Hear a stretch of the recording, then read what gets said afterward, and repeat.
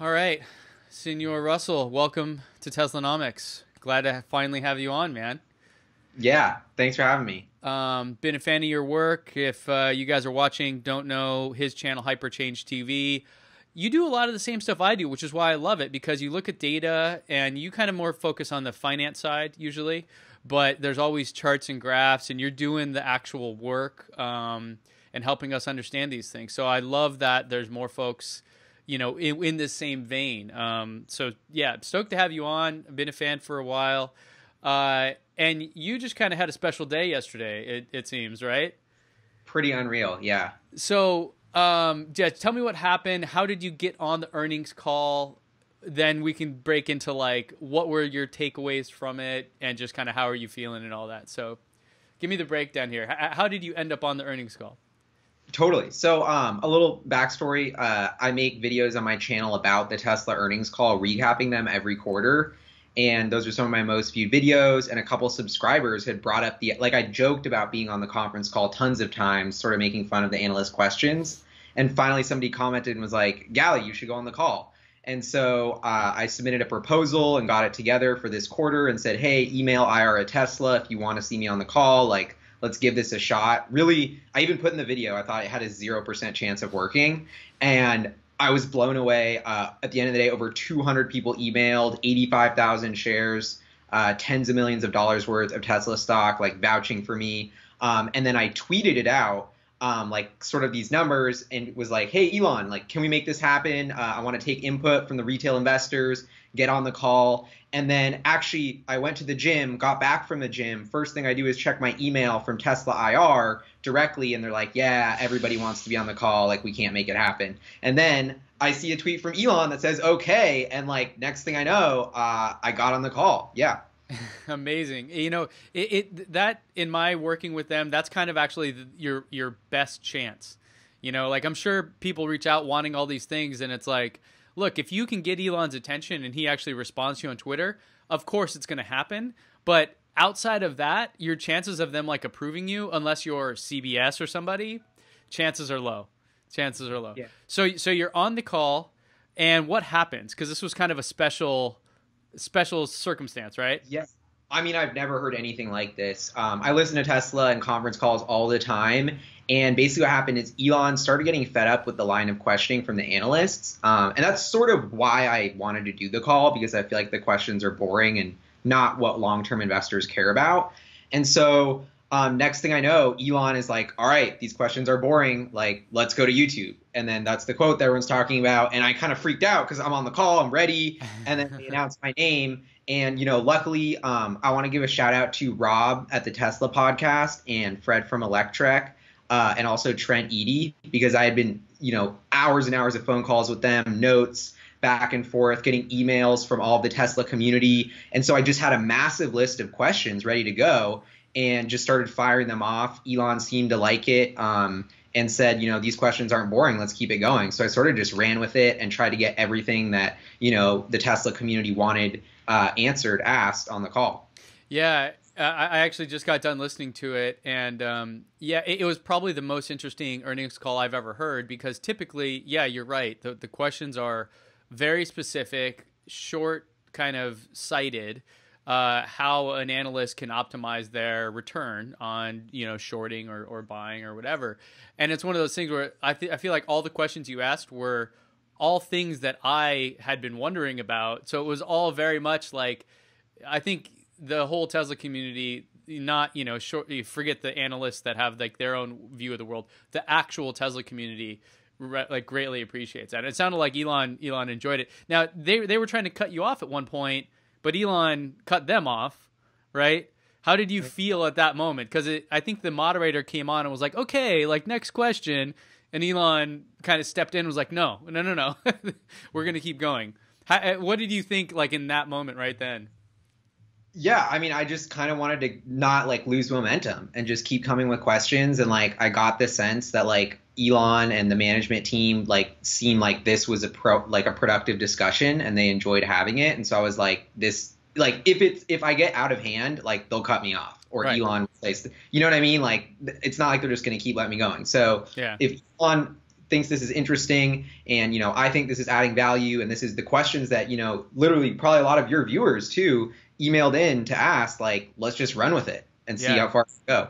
So of all the answers that he gave, including to the other analysts and stuff, what were your kind of main takeaways? Anything that stood out that he said that maybe was different or surprising or anything?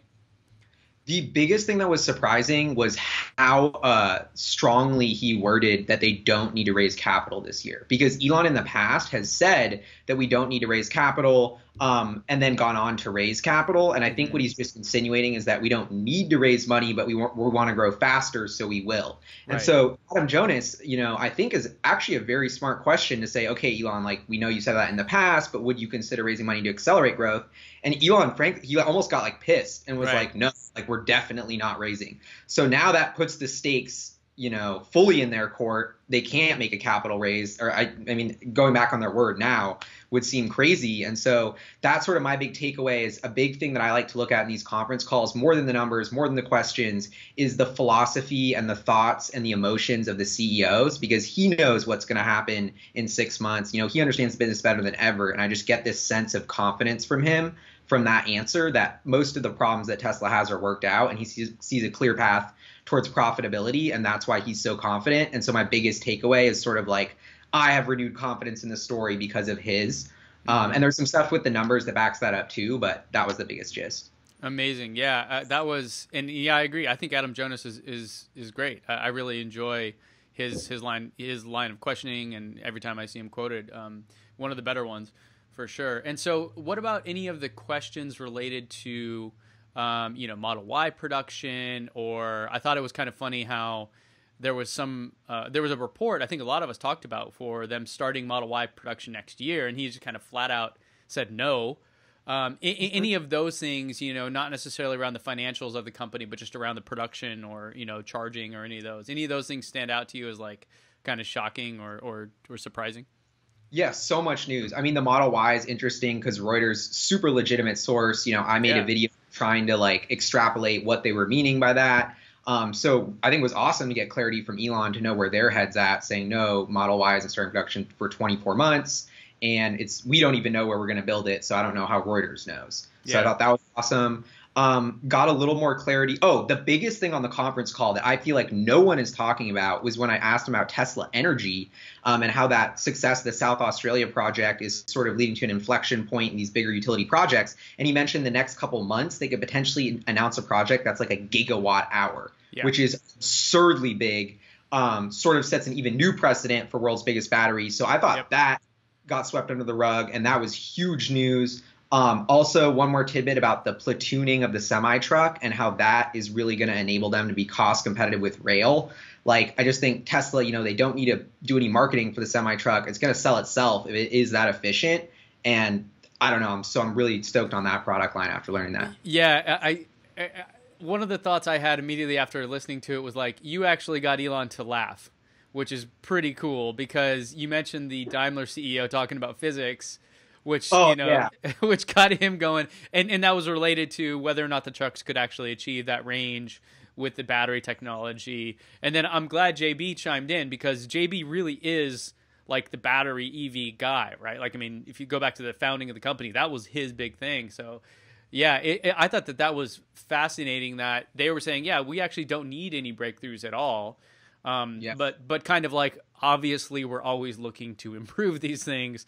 So yeah, in a few years, it's likely that you'd see some improvements, but don't necessarily need them.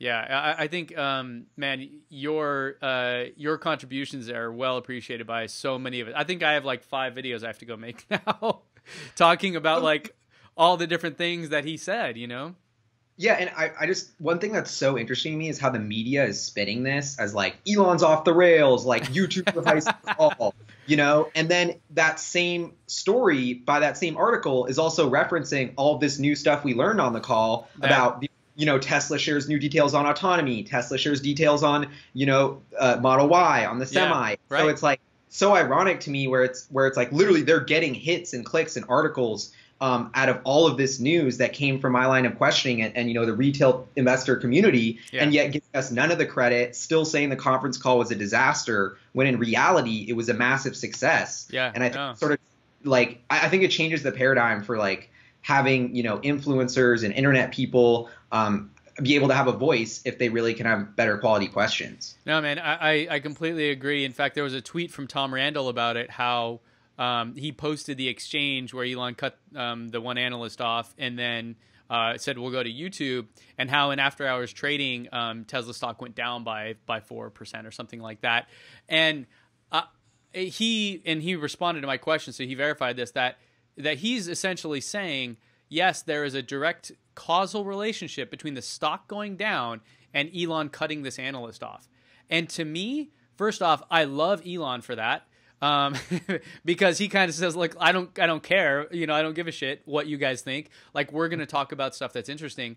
And then the second thing is, like, I'm thinking either these analysts are just crybabies, and that's why that happened, or they're afraid for their jobs because Elon, you know, can do whatever the hell he wants, especially, you know, so he doesn't have to take anyone's questions if he doesn't want to. And the ones he does want to take aren't theirs. So I feel like this was such a great moment, and you have done something that for all of us will benefit in the, you know, kind of the influencer creator space, because yeah, typically these things are the most boring, dry, lame. Like, I usually just kind of read the tea leaves, or I'll actually read the kind of letter they give out, and if there's any news about what they said on the call. Like, a lot of times I don't listen to it because it's like, I don't know, it's like watching paint dry. This had to be the best one. And it's you know, it's thanks to you and everyone that supported you, man. So congrats. I think it's like a turning point almost. Yeah, thank you so much. And I mean, even more so than like Elon retweeting it and stuff, like the fact that I saw MKBHD, who's someone that I look up to so much, tweet about it and how it was an awesome moment for creators. Exactly. Like, I don't know. It's just, it's unreal to me, because those are like, Elon and him are two people that are like my heroes. So to see them like get involved with Hyperchange and be supportive has been amazing. He's not too far from me either. I think he's over in New Jersey, so right, pretty close by. You're gonna ride in his Tesla, like. Yeah, no doubt. You should what Apollo, I think is its name. Yeah, and you know you should try to hit up Casey and go down to 368. I don't know how far you are from that, but I'm sure you've been following that whole thing. Walk by it probably once a week, honestly. Yeah. That's so cool, man. Well, hey, thanks for taking the time here. Congratulations on this. Thank you for this, because yeah, like you were saying, I think it opens up the doors for a lot of us other creators, and I hope you just remember us, you know, when you're out on when you got your own talk show or something like that. Yeah, thanks so much for having me, Ben. Huge fan of Teslanomics, so keep up the great work. Will do, man. And enjoy the time here. It's gonna be a fun little ride for a bit. Definitely. All right, cool, man.